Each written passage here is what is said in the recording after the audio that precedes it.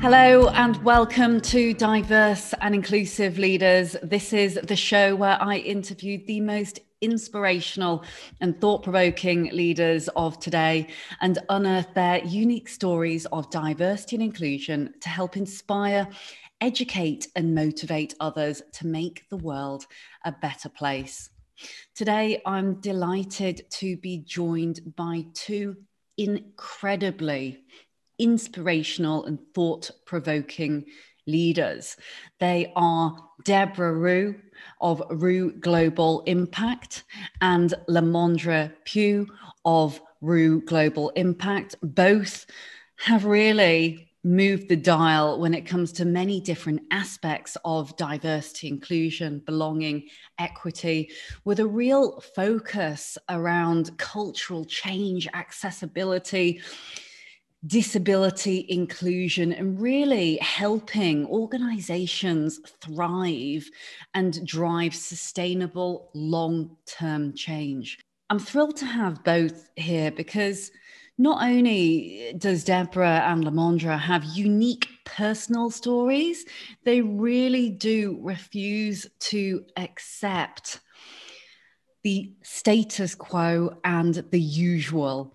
Business and passion is at the heart and center of everything that they do, and their unshakable faith in the power of human potential cannot be underestimated. And welcome to the show, Debra and LaMondre. Thank you for having us. Yeah, we're excited about this, Leila. I'm excited because I was like, oh my goodness, I could actually talk for probably a full podcast on introducing how you both came to be respectively where you are today. But for our listeners who perhaps don't know you as well as I know you both, perhaps, Debra, we start with you. You could just tell us a little bit about the story of how you came to be where we are today and, you know, working with LaMondre. And we then, LaMondre will come to you and get into the nuts and bolts of the session.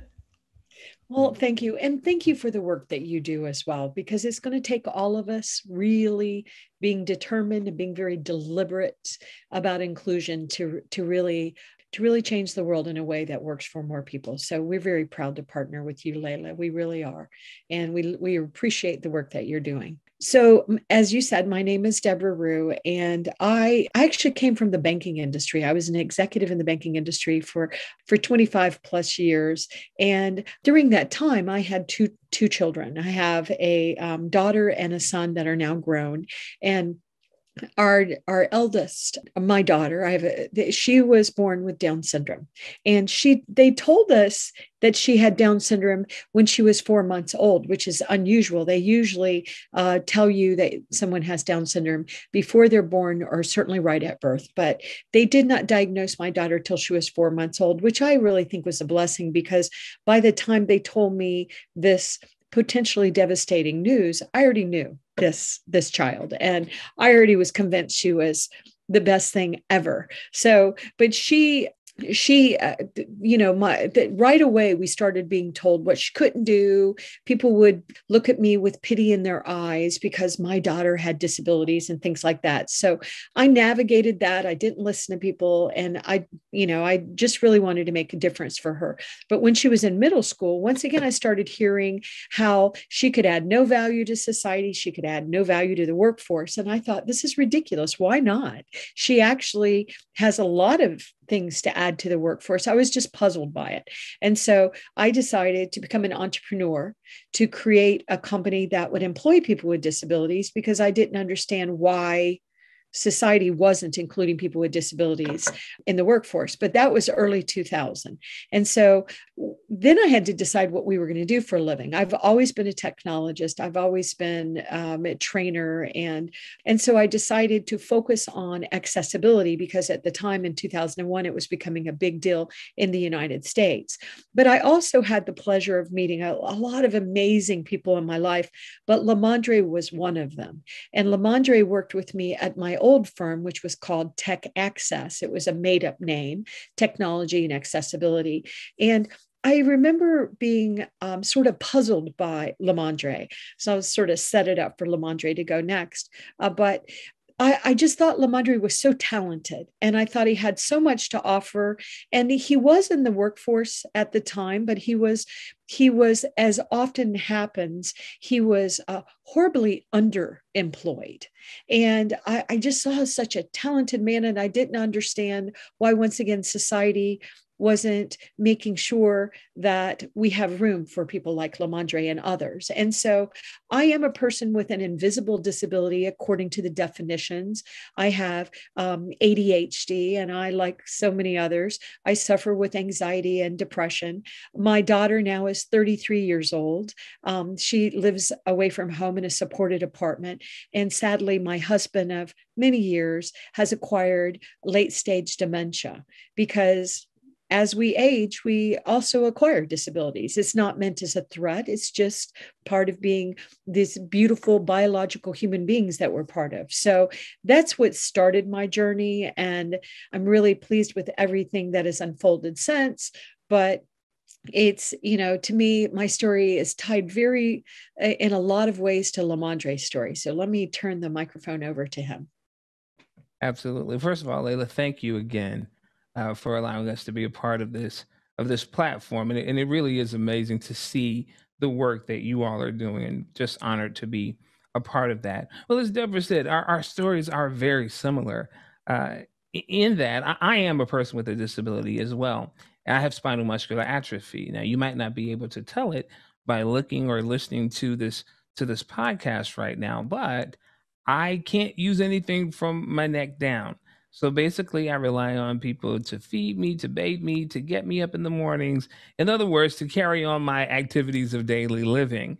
And when I was first diagnosed at 18 months, the prognosis given to my single teenage mom was that I would not live to be 5 years old. And if I did live beyond that, in their words, I would be a complete vegetable. These are the words of the professionals. Uh, and so they told my mom to put me away, and just to live her life, because I would only serve to complicate her life. Well, I thank God that I have a very stubborn mother, because she was like, nope, can't do that. So what do we do now? And they said, well, what have you been doing? She said, I've been loving him. And they said, well, that's what you do. You take him home and you love him.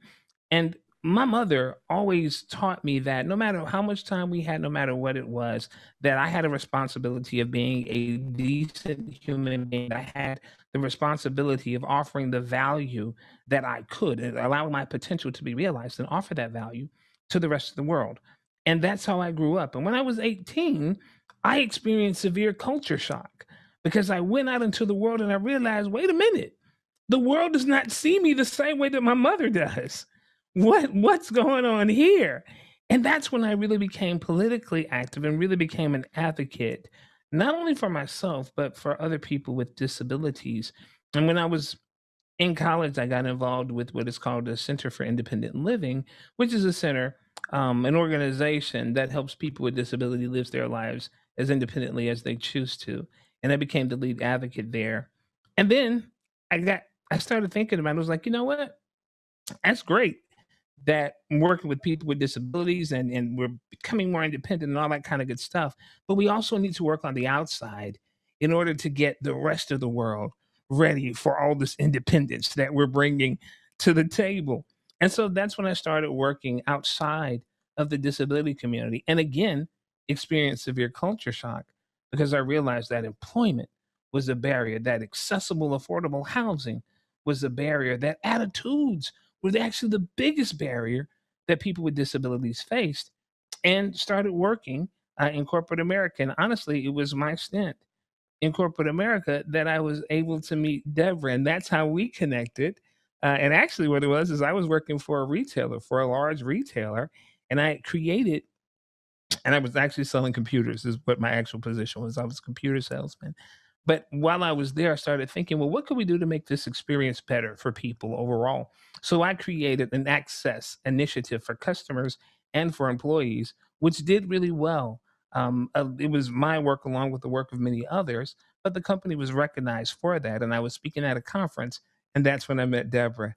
And honestly, since that connection happened, our worlds have changed. I think both of our worlds have changed quite significantly as a result of that. And we've been working together to help improve not only the plight of the community of people with disabilities, but honestly, to make the world better. Because when you include people with disabilities, when you make things accessible for people with disabilities, you improve the state of everyone. And that's the work that we're involved in. That's the work that we do. Wow, wow, and wow. You are both such kindred spirits, and I can feel through the computer screen the incredible energy and passion. I can actually physically feel it. I know that might sound weird because Not at we're all. in very different places across the pond, as my American husband would say. But I can feel the passion, the energy, the drive, and the lack of tolerance in a good way for accepting the norm in inverted commas. And what I love about what you have both said is ultimately you just don't understand why others would not get this. And it comes from that personal place deeper than almost words can explain. And that is, it's love. It's love of the family. It's love of humanity. It's the need, the want, the willingness to really change business and wider society for good. And Absolutely. Absolutely. And Layla, I will tell you, it is the love for humanity. And you love humanity enough to make humanity uncomfortable with the status quo and stand up and say, you know what? If we're going to grow, we're going to have to stretch. And that stretch means that we're going to have to challenge conventional ways of thinking in order to elevate our lives. Mhm. And this is absolutely it. When people say, well, this has got nothing to do with me, what you both have described is the fact that you lift those with a visible or invisible disability up, you help lift up all the other aspects. And ultimately, Debra, as you said to start with, we all are going to get older. And as we get older, more likelihood of disability, whether visible or invisible, to happen. And so it is completely selfish not to consider what will happen by nature a lot of the time. I love that you both shared your personal story as well. And I know you've heard little of mine previously, and that is that I am dyslexic and I was adopted by white British parents who are incredible. I have them to thank for so many things. But I feel this similarity with you both, and that is that there is no victim mentality.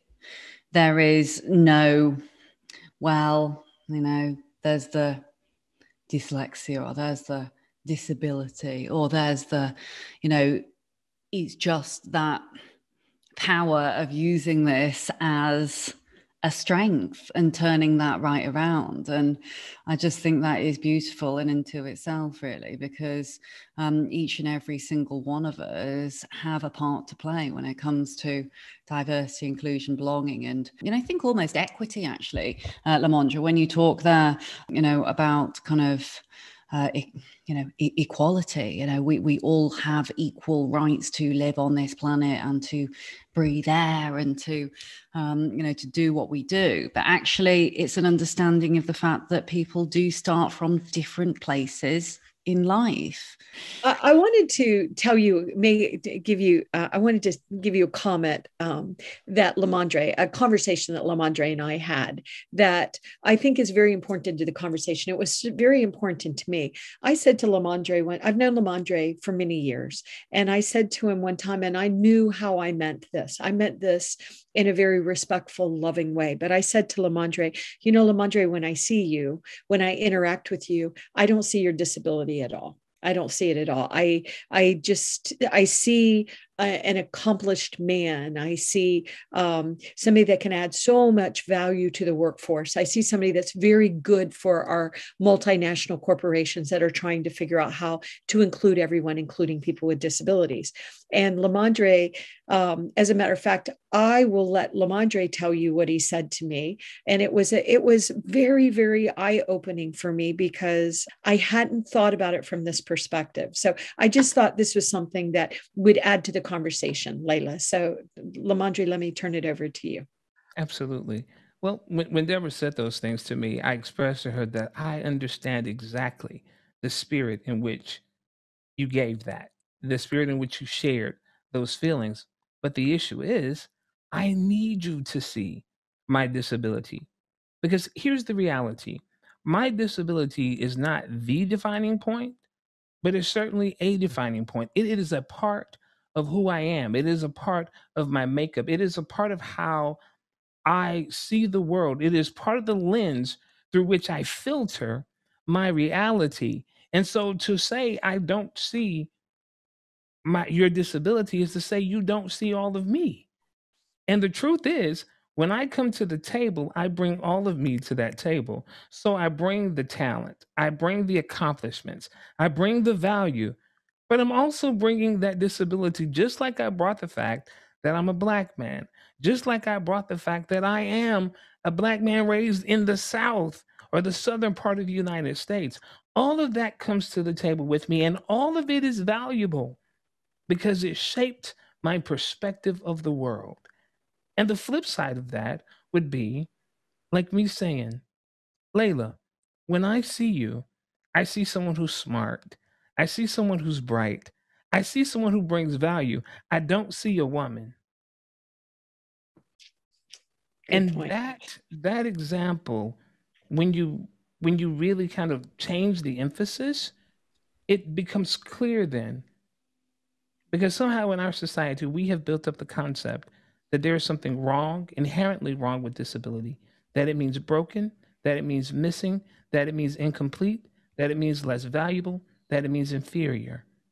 But the truth is, it simply means diversity. It is a part of who I am, it is a part of what makes me unique. And I'm proud of that. I'm proud of that. It's so powerful to hear you describe this. And it reminds me of a conversation I had with the CEO of the Special Olympics. And she said, we've been talking a lot with our athlete leaders with their IDs about looking at our ability, not our disability. And what you say there, LaMondre, rings so much truth in what they have said, because it is the genuine whole self. You know, there's one thing saying or hearing in the corporates, oh, bring your full self to work. It's like, hello, until I actually do. And I don't understand how, to your point, LaMondre, when people say, oh, I don't see color, I don't see race, my kids don't see it.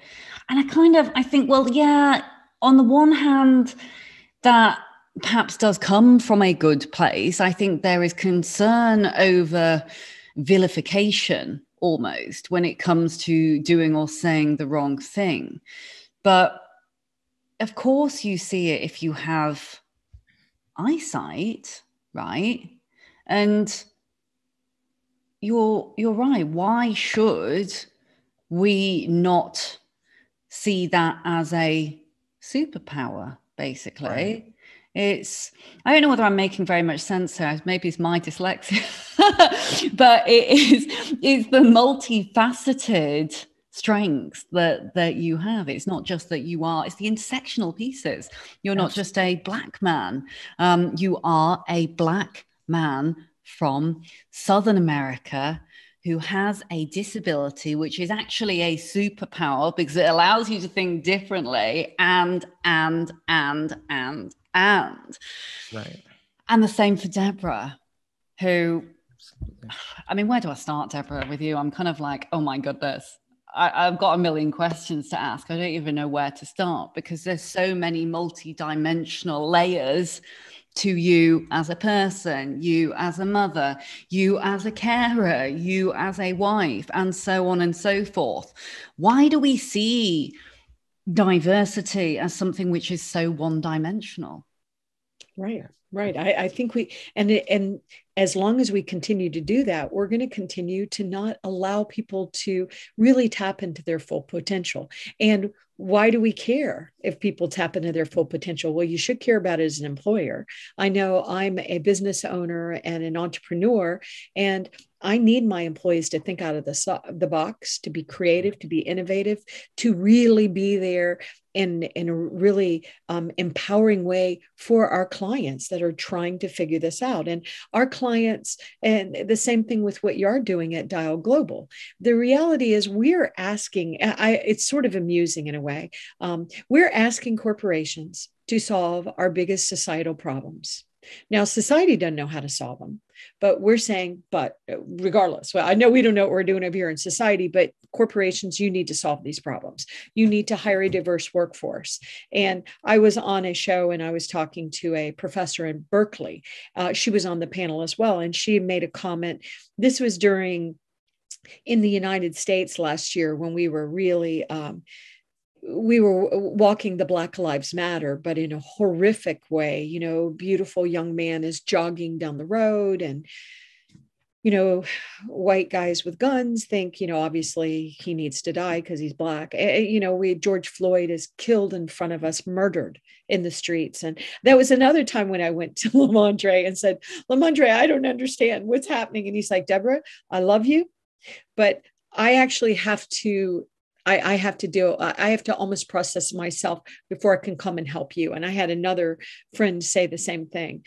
But so during these very intense times, you know, taking a look at all this, and she had made a comment, which I agreed with. And I know this is something that you're trying to help corporations wrap their hands around as well. But she made a comment that corporations that she's dealing with, that they should hire as many brown and Black people as possible.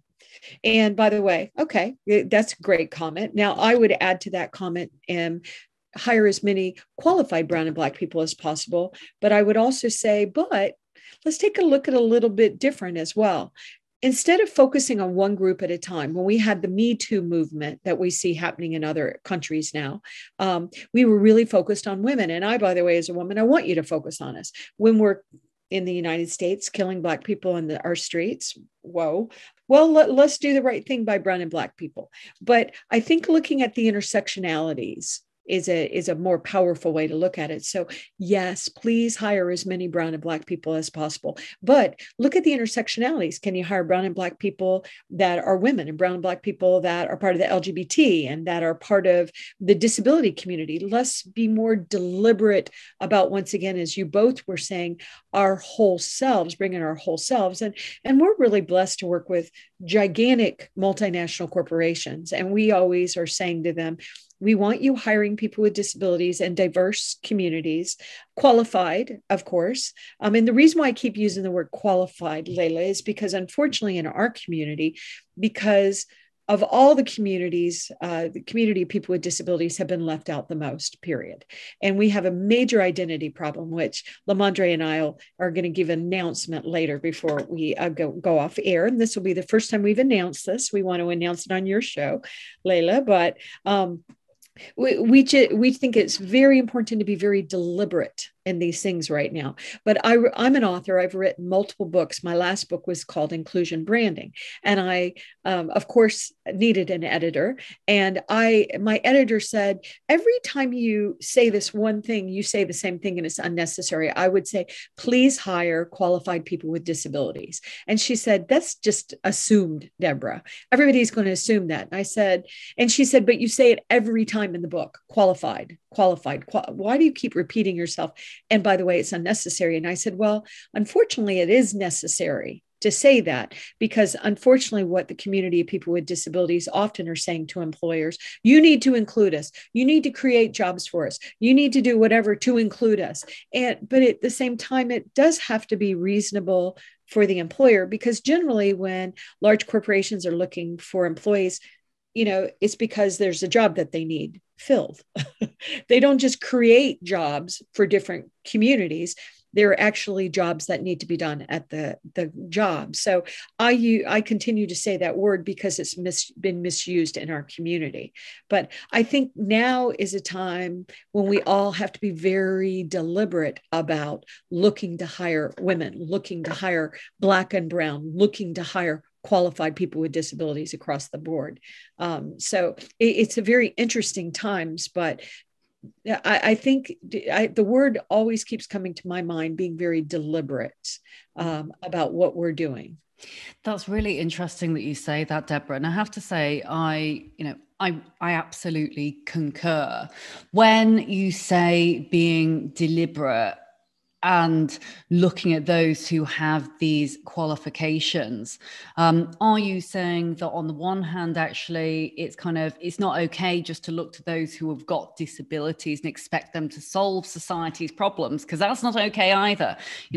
When the terrible, tragic murder of George Floyd and Breonna Taylor and so many others happened, we had organizations who, with goodwill, would say, well, need to speak to someone who is Black, basically. And it makes me just shrink a little bit, actually, saying that, because I think, oh my goodness, well, why are we looking to the Black individuals to solve that problem? Right. Why? Because I'm not Black. I can't understand how it would feel as a Black person experiencing that. If someone puts their head above the parapet, and the same with disability, someone puts their head above the parapet and says, hey, I really want to help and everything like that, but don't just look to those who happen to have the life experience and expect that they would solve that problem, is I think what you're trying to say. I have dyslexia, but am I trained in how to ensure those with other invisible disabilities can thrive in the workforce? No, I'm absolutely not. Do not come to me about it. It's hard enough dealing with it myself. And so, and I've gone about this in a roundabout way, Debra, trying to explain, but it really does resonate. It's the deliberate nature, whilst also ensuring that actually you are doing the best for these communities, not just hoping and praying that it will get sorted because we need to tick that box, basically. Well said. And let me just to add to what you just said, Leila. It is always interesting to me how oftentimes communities that have been oppressed and or have been discriminated against are called upon to solve the problem of oppression and discrimination, when the truth is they're not the ones who actually created the problem. They're not the ones where that's not where the problem resides. What ends up happening is their lives are impacted as a result of discrimination or oppression. So really the oppressor or the discriminator needs to be the one to fix that particular problem.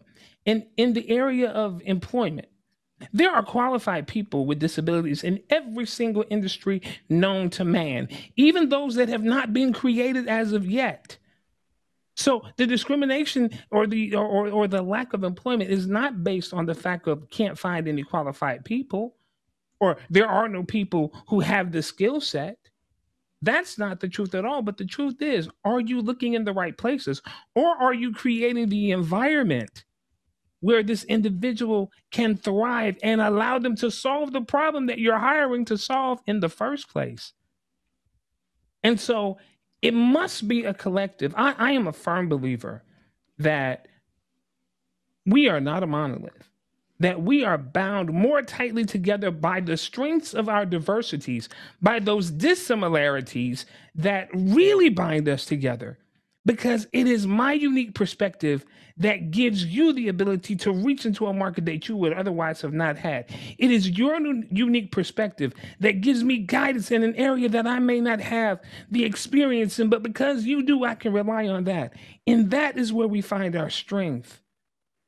That is how we move the needle forward. So we have to get out of the mindset of, oh, that's their problem. That's their thing. They need to figure that out, and really realize that it's us. There's nobody else. It's us. It's us. There is no point preaching to the converted. We must bring others onto the journey. Does self-actualization exist? I'm not sure, but we must continue onwards and upwards and recognize that this is a living, breathing, sleeping thing, right?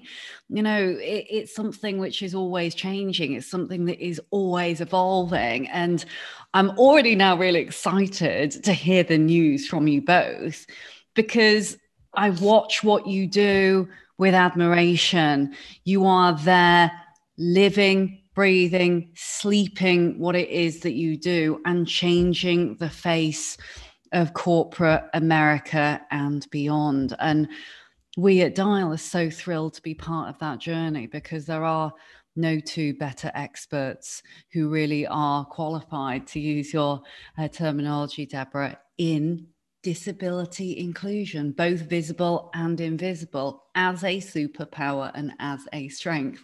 So tell me, what is the news? I'm dying to hear.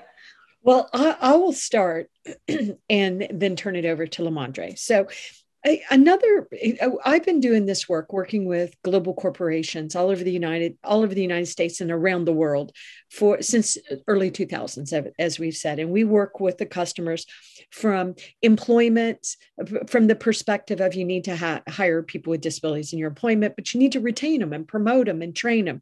But also from the client perspective, you need to make sure your customers have full access to everything that you're selling, your servicing, your website, your apps, and many of your customers have disabilities, whether they disclose them to you or not. And then, of course, we do it from the third lens of your brand. How is your brand talking about the community and diversity and inclusion in an empowering way?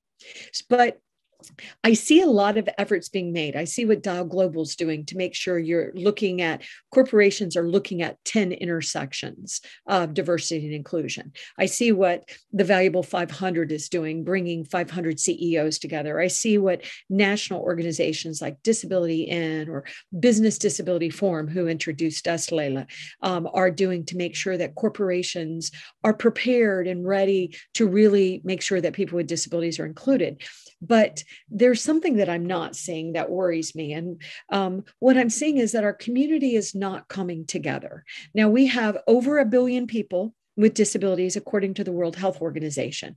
And some people feel it's much higher. In the States, for example, according to our CDC, 1 in 4 adult Americans identify as having disabilities. 1 in 4 in the UK, 1 in 5 in Europe, 1 in 5 in Canada, 1 in 5.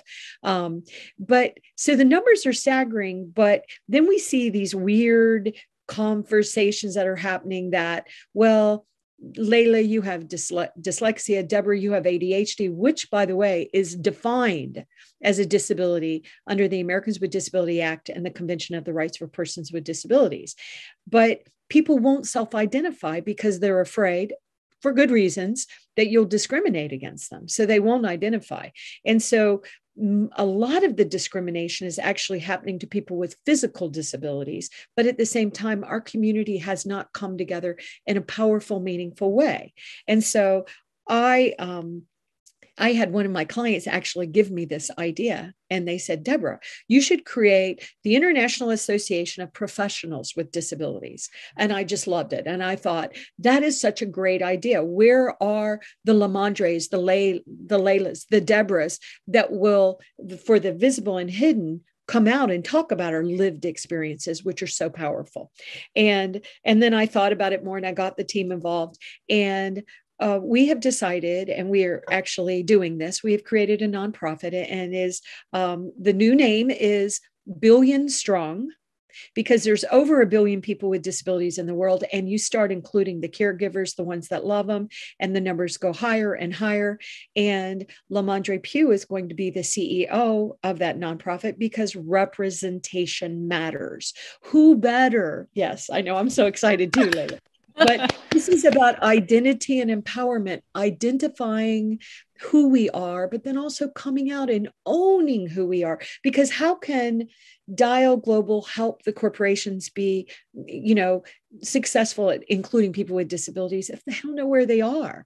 So let me turn it over to LaMondre to comment. I think it's obvious why LaMondre should be in this position. Congratulations, LaMondre. That is Thank you so much. amazing. I'm excited.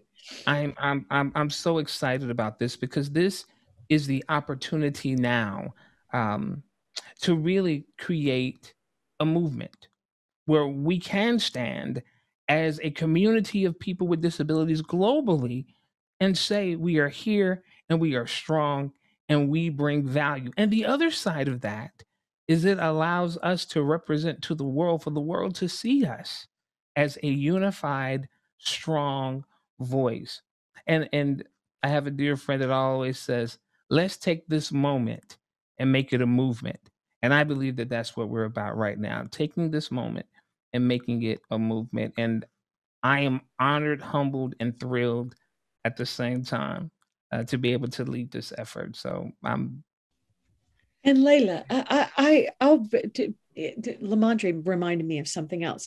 I see often, first of all, let me just say, I love being an American. I am so proud to be a United States citizen. I love it. But there are things in my country I am not pleased with. And let's just say I'm pleased with my current president. I'll just say that. But there's a lot of things that are happening in the States that I don't like. And so I've really thought about, okay, well, if you don't like it, how do you really solve these problems? But often what I see happening in the States, and the UK is a little guilty of this too, is that we will create something that we say is a global movement, but it won't really be global. It'll just be all the states. And then, we didn't want to do that. We did not want to do that with Billion Strong. So I have gone out and I have gotten multiple major leaders, partnerships in India, in China, in Brazil, in Central America, in Latin America, in MENA. We're actually being more deliberate about including those partners. Dow Global obviously is a partner with us to make sure our community comes together in a real empowering way, and that we're coaching each other, and that we're providing professional development, and we're providing mentoring. But mentoring from someone, what if LaMondre is a little boy, and everybody that are mentoring him, if he even gets mentorship, they're not the same color as him. They don't have a disability. It really, really does matter for leaders for us to have diverse leaders. And so doing it from a global lens to take care of our brothers and sisters, non-binary, all of that stuff from a global perspective, and not just looking at it from a developed world perspective, we think is critical. We also know that it's going to be, we're going to do memberships and fellows and awards and stuff like that, but it's not going to be paid members, because we want those billion people with disabilities to come out and own this. And then all the corporations and the employers and the Dial Globals can find our community. This started, there's a lot of things that started, but when the CEO of Wells Fargo back in 2020 said that he couldn't find the talent to promote Black and brown people, he couldn't find them. Right. Well, and everybody got really mad about that comment. But the little secret is that you can't find the LaMondres of the world, because now that I'm so blessed that LaMondre works for my company, and now he is going to be the CEO of Billion Strong. But where are the LaMondres? And LaMondre and I have talked about this a lot. But once again, is it society's responsibility to encourage LaMondre to come out, or is it the community's? But let me turn it over to you, LaMondre, too. Yeah, and I believe it's all of us. I believe it's all of us. I believe that it's all of us. This for me, Billion Strong for me is the convergent point. It is the point where we all intersect, and where we can really move the needle forward.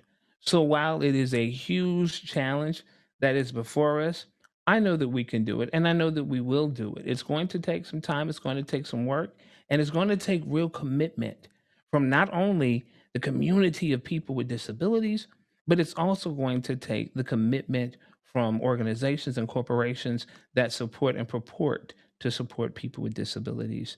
And I know we can do this. I know that we can move this forward.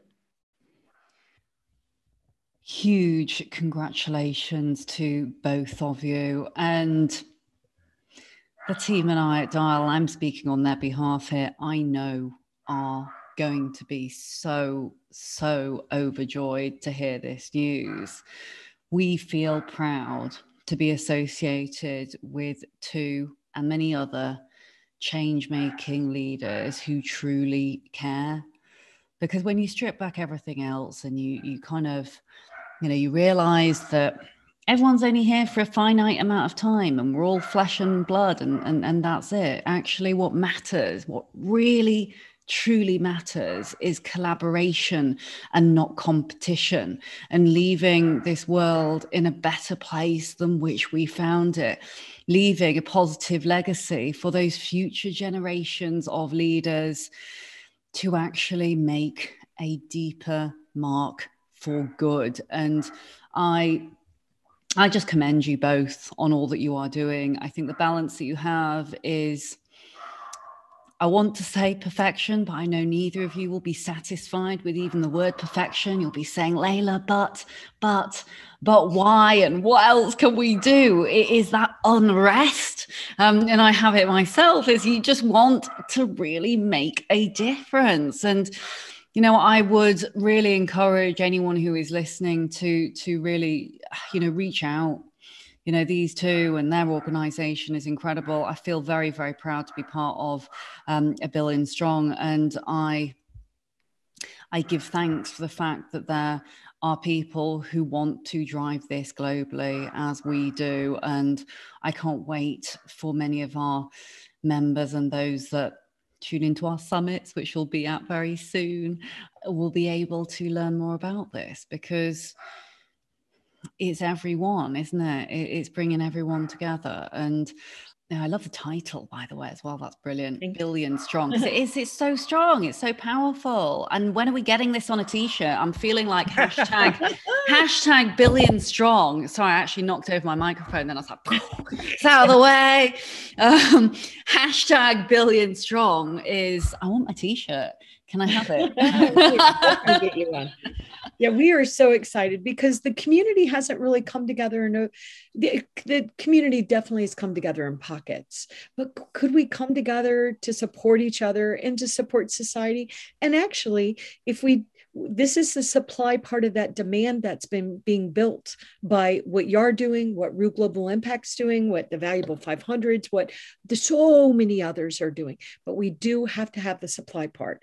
It was unfortunate the Wells Fargo CEO said that about African Americans, because actually there definitely is a supply. Yeah. That is not a supply. They didn't look. Yeah. There was. Yeah. And people were able to tell him where to look, which is good. But honestly, for our community, we're in pockets. And we're such a big community. We have invisible, we have visible, we have mental illness, we have mental health. I mean, it's gigantic. And often people will say, well, oh, you're not really disabled if you have ADHD or dyslexia, for example. But the laws say that is part of it. So if it isn't part of it, we need to change our legal definitions. If it is part of it, how, Leila, do we get people to come out like you and talk about your lived experience with dyslexia? How do you get someone like me to come out and say, well, obviously I'm over a certain age, but I also ADHD, I was diagnosed much later in life. And I have people sometimes saying, well, but people that are dyslexic and have ADHD were always part of the workforce. Okay, I get it. I agree with you. We weren't always able to come out with our lived experiences, embrace who we are. We were fearful to talk to our employers about maybe talking about accommodations that would make us more productive and innovative and creative. But the people that have truly been left out are people that have physical disabilities like LaMondre. LaMondre, now people know about LaMondre and they want him. I've already had major corporations come after him and I'm like, no, don't go for, no, I'm sorry. Yes, do what's right for you. No, that's right. Because you're torn. I don't want to lose such a talented man, but you don't lose your team members if you continue to promote them. So now he's the CEO of Billion Strong, and I think we all need to, do whatever we can to support him to be successful. But there's something beautiful about a community coming together to take care of themselves, to empower and embrace and to help each other, instead of always looking at others and saying, well, I don't know why you won't help me. So we'll help ourselves so that society can help us and employers can be more successful, including us. Debra and LaMondre, thank you ever so much for being here and for doing what it is that you do. I am proud to be associated with Billion Strong. I am proud that the Mackenzie Dallas Review and Dial Global are able to support in moving the dial on a year by year, month by month, day by day, minute by minute basis. And I can't wait to see you both again very soon. I would absolutely love for those who are tuning into the show today to reach out to Debra, to reach out to LaMondre, to make sure you check out the fantastic work they're doing and really consider some of the top tips that we've learned from the session today. I'd also say as well, when it comes to accessibility and it comes to doing what is right, there is a constant learning curve. We are learning a lot working with Debra and LaMondre. We're trying to make sure we make our app even more successful. And so, don't be fearful of this as a subject matter. Just be fearful about not doing something soon enough. If you have missed anything from today's session, it'll all be on demand. You can check us out at dialglobal.org/podcast. You can see all of the show notes and all the contact details as well. So you can rewind, you can repeat as many times as you want. My name is Leila Mackenzie Dallas. I'm the founder and CEO of Dial Global and of the Mackenzie Dallas Foundation. And I've been joined today by, I keep saying it, but two phenomenal individuals. They are going places. They are talented individuals. So hear and see them for all that they are. Debra Ruh, LaMondre. Well, LaMondre, now CEO of Billion Strong. Thank you for being here. You've been listening to the Diverse and Inclusive Leaders podcast show. Make sure you're not a stranger and do reach out and stay in touch. But until next time, take care and we'll see you again very soon. Thank you so much for watching the Diverse and Inclusive Leaders podcast. Please do feel free to hit the like button below, or if you'd like to receive future notifications, do ping the notification bell here at the side. If you're interested in the audio version only, you can find it on the following streaming platforms. Any extra info and descriptions will be in the links below. Look forward to seeing you soon.